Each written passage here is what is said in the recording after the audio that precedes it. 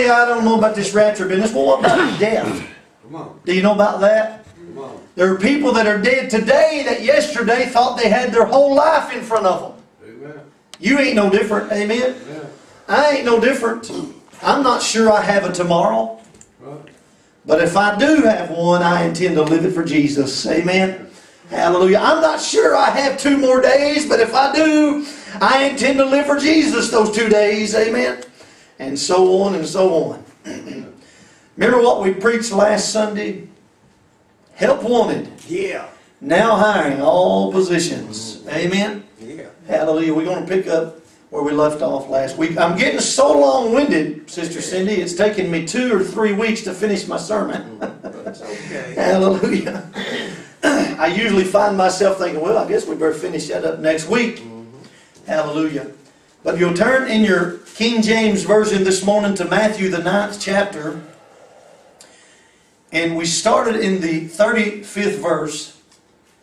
Matthew 9 and 35. And we talked about how that Jesus, when He went from city to city and town to town and village to village, ministry. My. Can you imagine?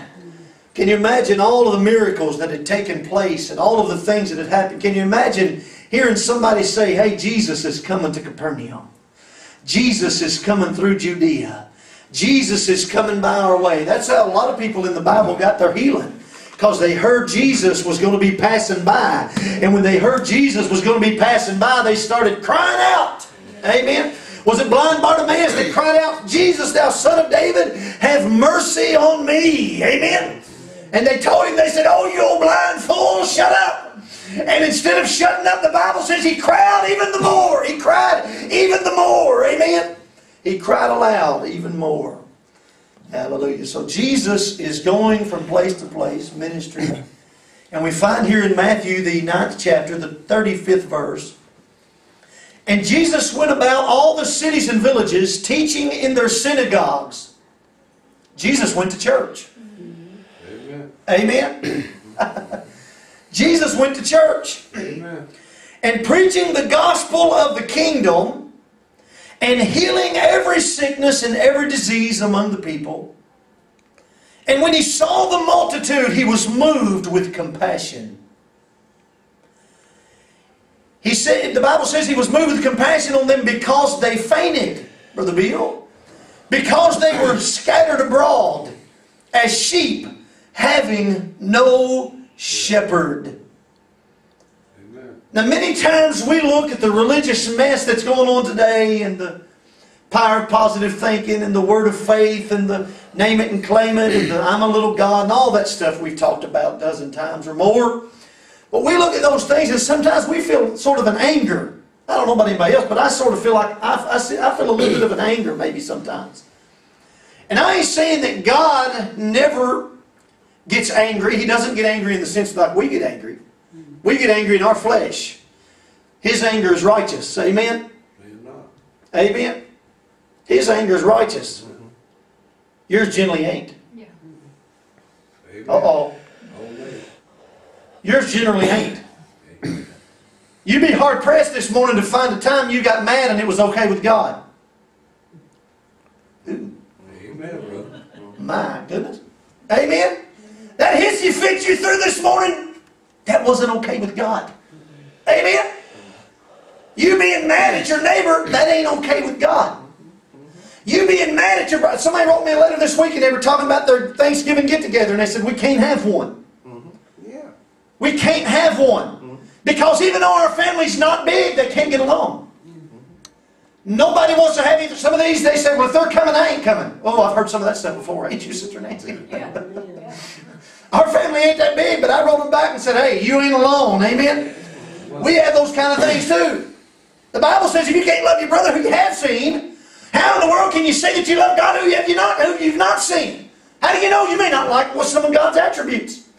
Sometimes, you know, we don't like people because of their demeanor or the way they act. Well, maybe you don't like God. Amen? Somehow we got to find it in ourselves to love people, whether we like them or not. Amen? Yeah, come on. We got to find it in ourselves to get along. I ain't saying that God never gets angry, because He does. His is righteous anger, ours ain't. But more times than not, Brother Bill, He's not moved with anger. He's moved with compassion and love toward those that are scattered abroad and have no shepherd. And we've got that in the church today too. Amen. Oh, we've got motivational speakers, but we've got no shepherds. We've got best-selling authors, Brother Sleece, but we've got no shepherds. We've got entertainers, we've got big stars, but we've got no shepherds. Amen? Go to one of these mega churches, and if you're sick and you're in the hospital, see who comes and visits you. It won't be the best-selling author that takes the platform every morning and tells you how to have your best life now. It'll be one of the associates. Come on. Amen. The sheepfold is too big when the shepherd can't see to the ailments of the sheep. Yeah. Amen. Yeah. It's too big whenever you have to have all of these little shepherds. Amen. It's too big. And Jesus, when He saw these people that were hurting, and He saw that they were in need, the Bible says He was moved with compassion. And I told you last Sunday, and I tell you this morning, this is one of the saddest statements, I think, in all of the Word of God. The Bible says that Jesus then turns to His disciples and He says this in verse 37. The harvest truly is plenteous, but the laborers are few. Pray ye therefore the Lord of the harvest that He will send forth laborers into His harvest. I told you last week, God's house is full. There's an old song that says, my house is full, but my fields are empty. Amen? No one wants to go and work. Or maybe the song says, who will go and work for me today? Everybody wants to sit around and eat at the Father's table, but nobody wants to do any work.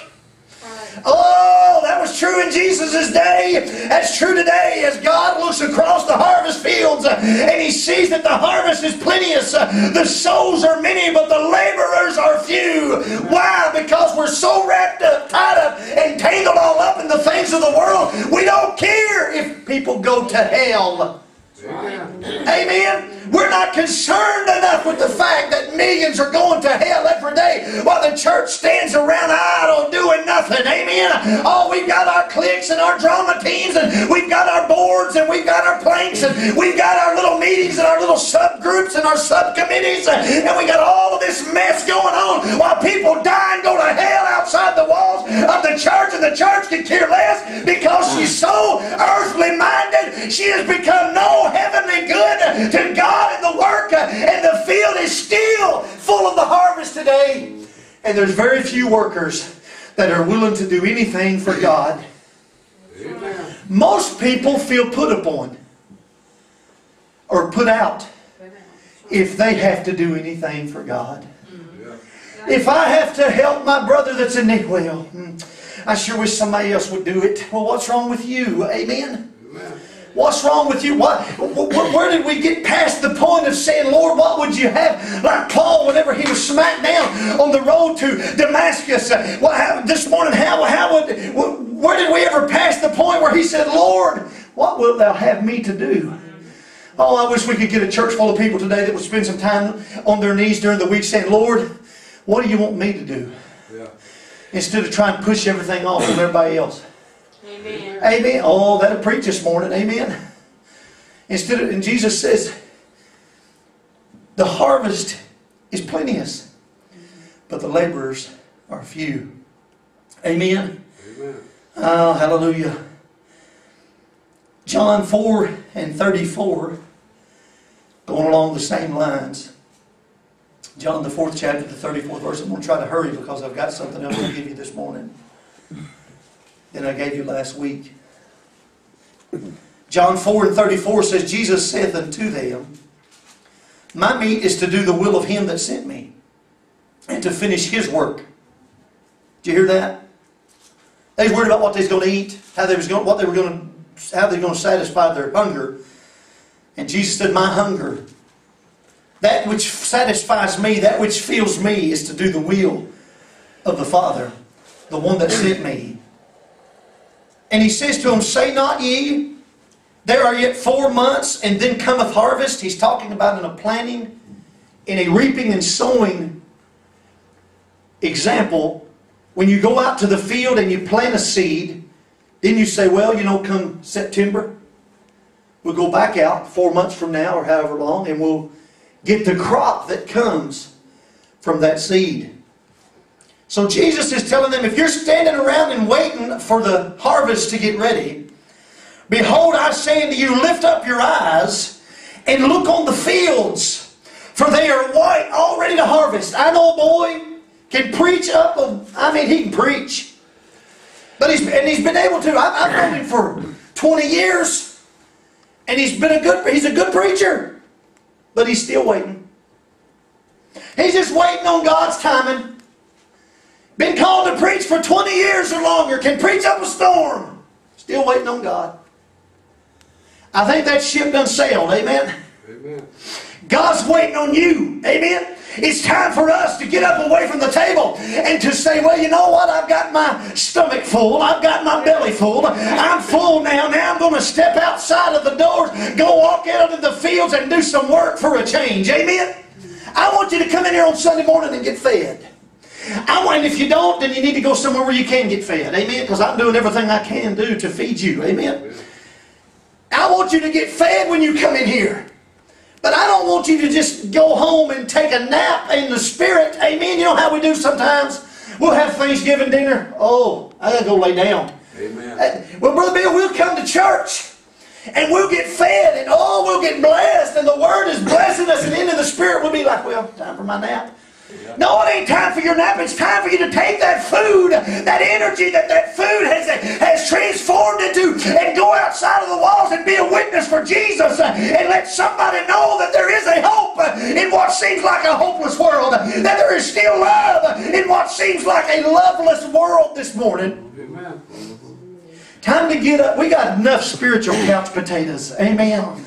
Amen. The couch is full. There ain't no place no more. Amen. The couches are full. We got too many spectators this morning. Amen. We need some participators this morning. We need somebody that's willing to do something for Jesus. That's why we said last week, help wanted. Now high in all positions. You say, I can't preach. Hey, there's a million jobs beside preaching. I can't sing. Yeah, but there's a million jobs besides singing. I asked you last week, I asked you this morning, can you pray? Amen. Can you pray? Every one of us can pray. Amen. That's the kind of positions we're needing filled. We're needing people that'll pray. Let me ask you this, and this is a good question considering the response I got this morning when I asked if anybody had any prayer requests. Can you request prayer for somebody? Well, Is it just too much of a burden for you? Are you just so tired and wore out and sick you can't say, hey, pray for my family? Because I got news for you. Nobody else may not be requesting prayer for them this morning. Amen? I don't know of anybody else. Amen? I don't know for a certain that somebody else is requesting prayer for them. So you better get them out there and say, hey, pray for my mama, pray for my daddy, pray for my brother, pray for my sister. Hey, I know somebody that's got cancer, pray for them. I know somebody that's lost and undone without God and on their way to hell. Pray for them this morning. Somebody needs to stand up and be a prayer warrior in the day that we live in. That'll take the needs of people before God and will seek the old-fashioned altar and wet it with tears and say, God, save this generation that's lost and undone and on their way to hell. Stir up the hearts of your people that seem so lackadaisical that they could care less. Amen. I told you last Sunday this is a passion of mine. Amen. I don't stay up till 2 o'clock in the morning working on the newsletter because, whoa, this is really enjoyable. Amen. I don't spend all my time doing radio work and CDs and cassettes and all the other things we do because I think, I just don't have nothing else to do. This is so enjoyable and I love it, which I do love it, don't get me wrong. But I do these things because there is a passion, a burning, a desire inside of me to work in the field because Jesus said the night soon cometh when no man will be able to work. That's why there's such an urgency in the Spirit this morning, Brother Bill, for us to pray, God, send laborers, send me to get the work done in these last days. amen. Because we're running out of time. We're running out of time. Amen. And I ain't going to ask you this morning how much time you wasted already. There used to be a song somebody used to sing, wasted years, wasted years. Oh, how foolish. We've wasted more time, church.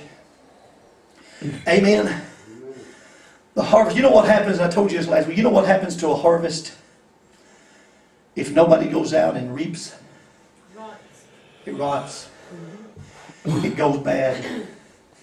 That's what's happening to the souls of man today. The souls of man are rotting on the vine. While we stand around saying, well, I can't do nothing. I can't do anything. There ain't nothing I can do. There's really just nothing for me to do. You liar. You've used that excuse long enough. There's something for every one of us to do. I told you this last week. I tell you this again today. When I was a teenager, barely, worked in a tobacco field. I told you last Sunday I did it then because I didn't know no better, but I won't do it now because I know better now. Ain't going to help kill nobody. But when I went out there, Brother Bill, and I was little, I was probably fat, but I was young. I couldn't do all the jobs. Never had spiked before, never had cut it before, but I could drop the sticks. Amen. There were people dropping sticks, there were people cutting it, there were people spiking it, there were people picking it up, packing it to the wagon and putting it on there. And you don't have to use that example. You've seen it, and you may be old enough to have seen this yourself. Now we've got big machines. But used to in the field, somebody'd have a stick and they'd poke a hole. Somebody come along behind them, they'd drop a seed in. Somebody come along behind them, they'd cover it up. All kinds of jobs. Time for you to get off the couch and quit saying there ain't nothing I can do. Amen. I seen a little fella didn't have no legs, pushing himself around on a skateboard, singing the gospel. Now, how many of us, Brother Bill, would say, I ain't got no legs, I can't do nothing for Jesus? Amen? I can't do anything for Jesus. Oh, yes, you can. There are people that you can reach that are your responsibility to reach that can't nobody else reach. Your witness, your life, your living testimony may be the difference between them going to heaven and them going to hell. I don't work with the people you work with every week. I can't be the light to them. You're sent there to be that light. You think you got that job just so you can pay for your satellite and your bass boat, but Jesus sent you there to be a light in the midst of it. Oh, I could preach that this morning. Amen. Hallelujah. I ain't always just worked in ministry. I've worked in the public too. And I'm telling you, there are few, the lights out there are few and far between. Amen. Yeah. Because even those people that go to church on Sunday morning, they cuss and tell the same old dirty jokes that their friends do at the workplace on Monday morning. Amen. God's looking for somebody to send into the places where there needs to be a light shown. There's no light being shown there. And He has sent you there to let your light shine. No matter where you work, maybe the store you shop at. You think you shop, and I know y'all looking at me like I fell out of a well, but frankly I don't care. You go to that store because you think they got cheaper price on weenies. You don't understand that God ordained your footsteps, that you would shop at that store so that you could be a light to the cashier, so that you could be a light to the boy who does the bagging, so that you can be a light to the stock boy that's putting the food on the shelves. Not so that you can go in there and complain about the price. Not so that you can go in there and complain about how long the line is. My goodness, Brother Bill. Not so that you can go in there and throw your little Pentecostal, I'm saved but don't bother me fit that you throw sometimes. Amen. God sent you in there to show the love of Jesus to those lost and dying people so they'll see something in you that they don't have. And they'll want it. And they'll want it. Sometimes they see something in you they don't want. That's right. Amen. Amen. Amen. So can you be a light today? Oh, yes, you can. To the people that you go and pay the light bill, the people you go and pay the water bill, the people that you go and buy their stuff at the store. Amen. Amen. You can be a light. My goodness, unless you put your light out. And that's what'll happen. You keep hiding it. Sooner or later, you're going to hide your light for so long, you ain't going to have no light lit.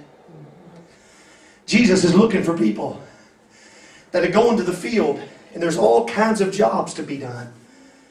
Jesus said, let your light so shine before men, so that they'll see your works, your good works, and glorify your Father which is in heaven. You can do that. You can do that, Sister Nancy. Amen. You can be a light today. Every one of us, and if you missed out on a lot of it because I'm moving on, go get the CD from last week. There's a job for you to do. Another example, assembly line. This guy here, he does something, he sends it on down, and it gets worked on by somebody else. He sends it on down to somebody else that's, maybe more of an expert than the other guy on the certain place that he's working on the line. He'll do something. But if one job on that assembly line gets missed, the finished product is messed up. Amen. When I worked at the tire treading place in Owensboro, they'd send those old tires in there, they'd have nails in them.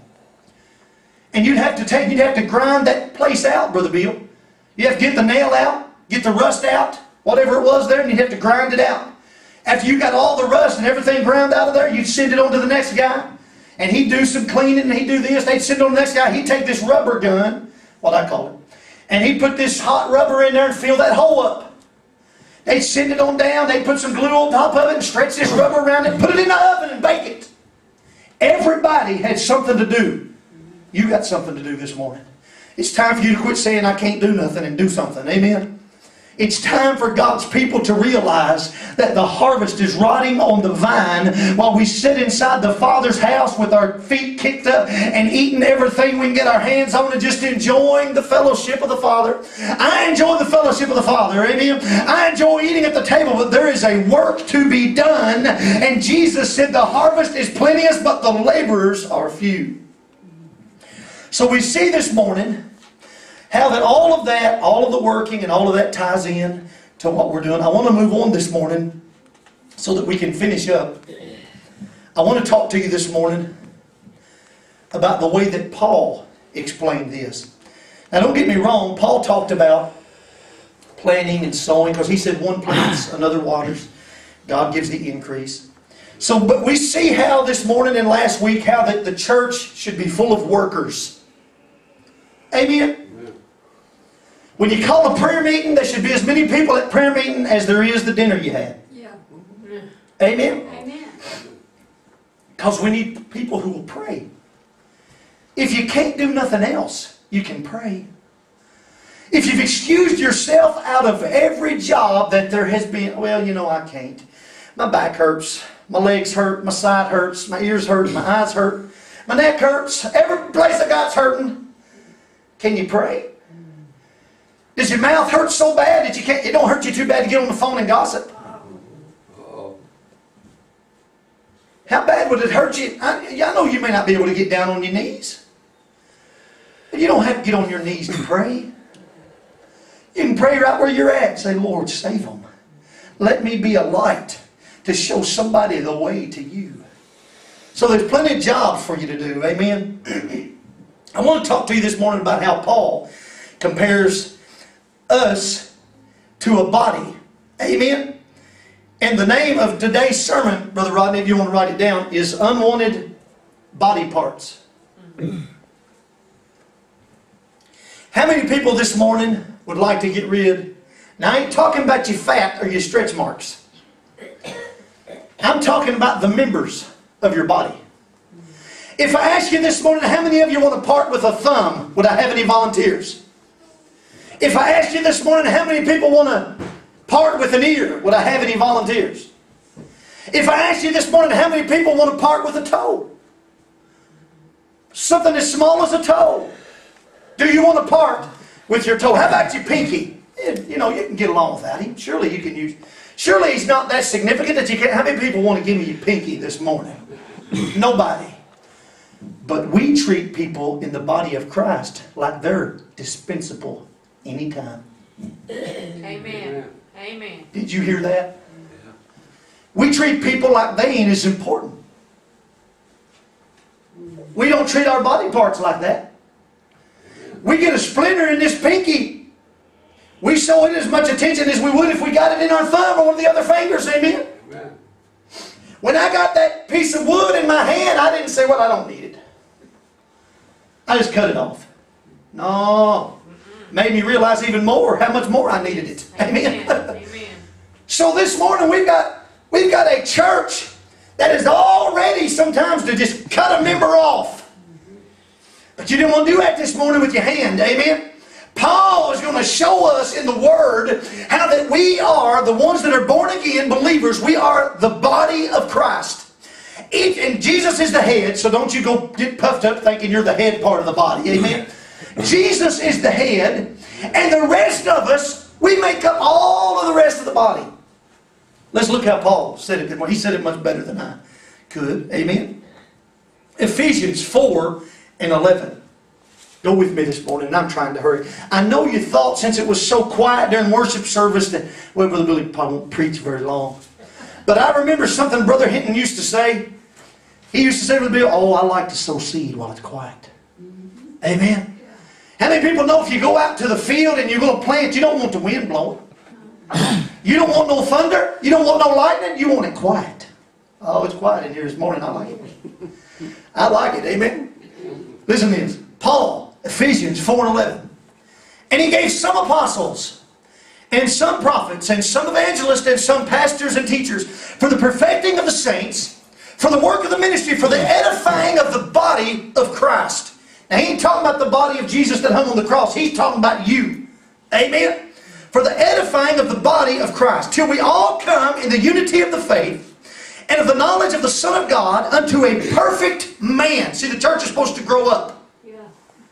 Amen? Amen. You are supposed to grow up. Yeah. How would I look this morning if every place on my body got 45 years old, but my nose stayed the same size as it was when I was born? How about my ears? On this great big head, ears the size of a little hunter that was here Tuesday night. Something would look deformed, wouldn't it? Not that I don't look deformed already, but something would be wrong with the body. That's the way it is.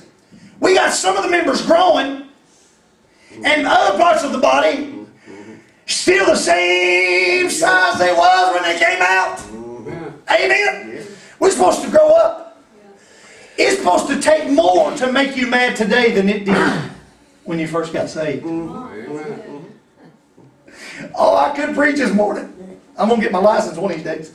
Hallelujah. I said it'll take more to get you mad today than it used to. Because you ain't supposed to be wearing the same old soiled diapers you used to wear. You're supposed to grow up. It'll take more for me to hurt your feelings today than it used to. Amen. We ain't supposed to be like this. Amen. We ain't supposed to be sucking the nipple. After a time, you got to move on to some meat.